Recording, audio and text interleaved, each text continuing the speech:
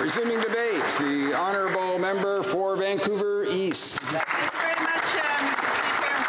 And I thank my leader for his comments earlier today, and I think he actually raises exactly the points that Canadians want answers from this government and, frankly, from the Conservatives as well. Now, I'd like to take a moment and say thank you to my colleague, the member from Elmwood, Transcona, for bringing forward the motion that we're debating today. As we know, the previous Conservative government and this current Liberal government have shown Canadians that they are no different when it comes to access for the big corporations and well-connected. The level of access to the corridors of power for corporate executives and lobbyists is deeply disturbing. As we know, SNC launched a multi-year lobbying effort to convince the Liberal government to change the criminal code so that when big corporations are charged with white-collar crimes, can access plea deals. Now, Mr. Speaker, for SNC, that would mean that they would escape criminal prosecution and the threat of a 10-year ban on government contracts. This lobbying began as far back as February 2016, and it has continued ever since. Top officials, senior ministerial staff, ministers themselves, and even the Prime Minister's office were on the hit list. By the end of 2016, their lobbying effort reached the Privy Council Office, the Export Development Canada, Public Services and Procurement Canada, and Public Safety. Then in 2017, it expanded to include Treasury Board, the National Resources and Environment, and Heritage. 21 months later, 51 meetings had occurred. End result, hidden in the 500-page omnibus budget bill in 2018 was the provision that SNC wanted, access to a get-out-of-jail-free card.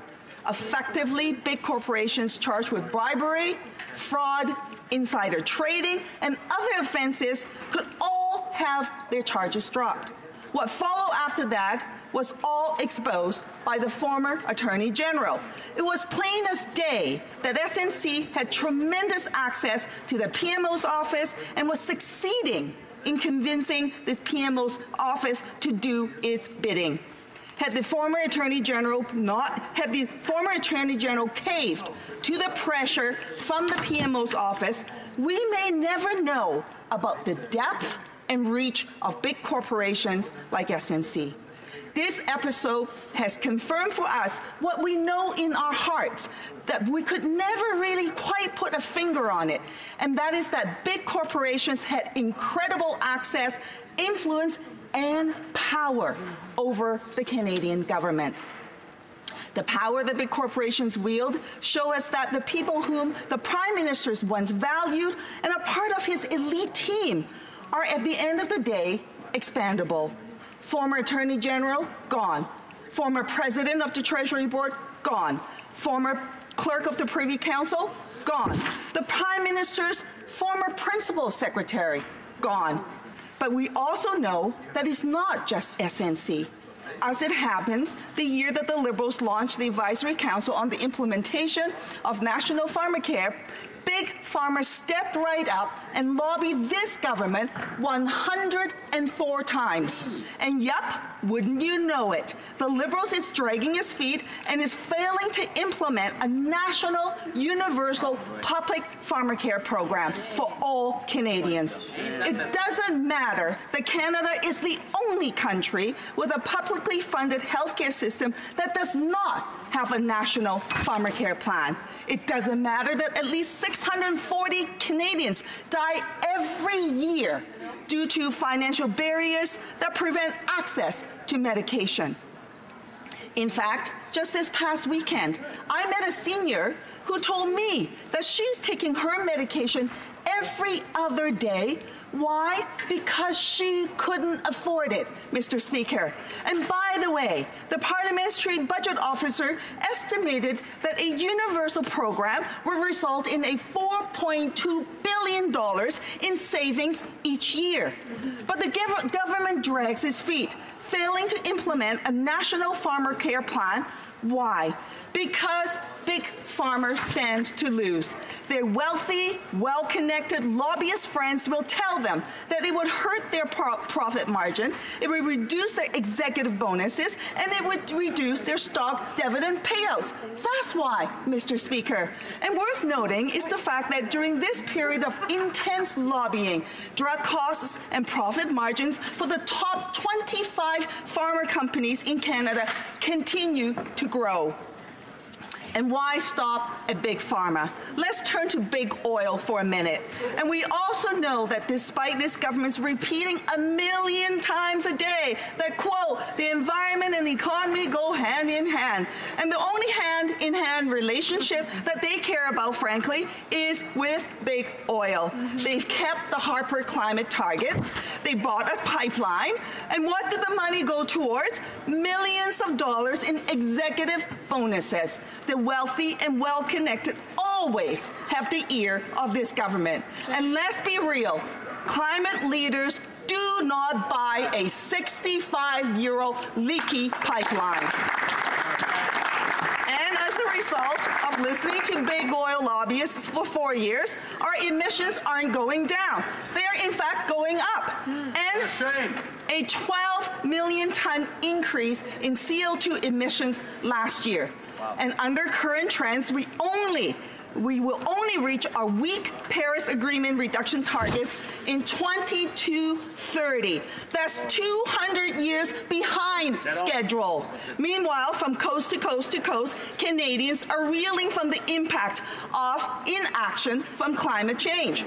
Extreme weather conditions, forest fires, floods, droughts, sea level rise, ocean acidification, species at risk. In fact, the IPCC says 1.5 degrees Celsius average rise may put 20 to 30% of species at risk in extinction. Young people are demanding action. They are saying, we care, why don't you? Instead of being a climate leader, we have a government that buys a pipeline. The Prime Minister promised to stop subsidizing fossil fuels in 2025.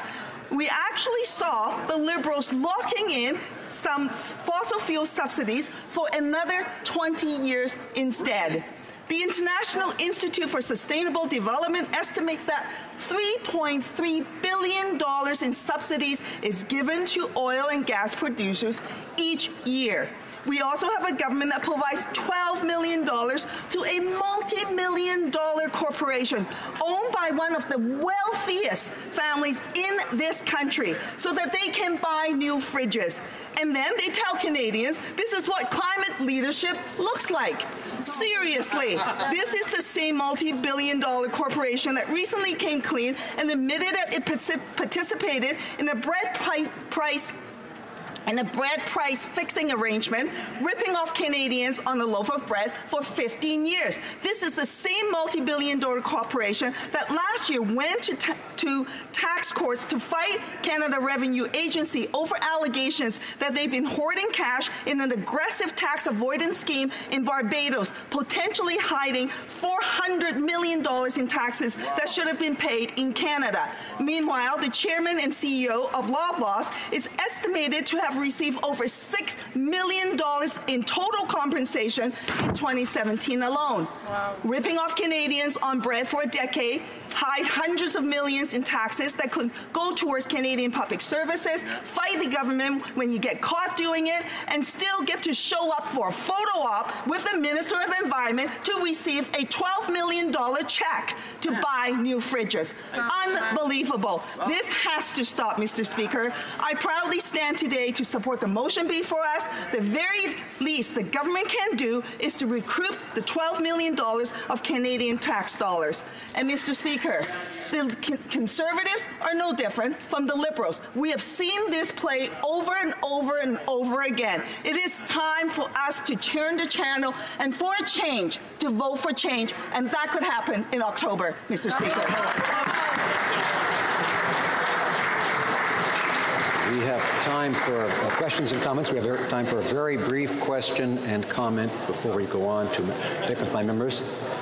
The Honourable Parliamentary Secretary to the Government House Leader. Thank you, Mr. Speaker. And my question is related to speech after speech. What we hear from the New Democratic Party is that they will spend hundreds of billions, all sorts of money, an unlimited amount of money. You would think that they would just kind of like click their heels and magic would appear, everyone would be given a house and everything of this nature, Mr. Speaker. My question is related to just how it is that the NDP campaigned in the last election when the former leader said that they would have a balanced budget.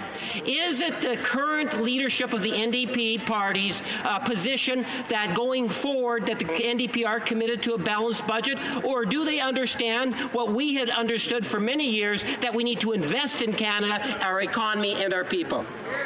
The member for Vancouver East.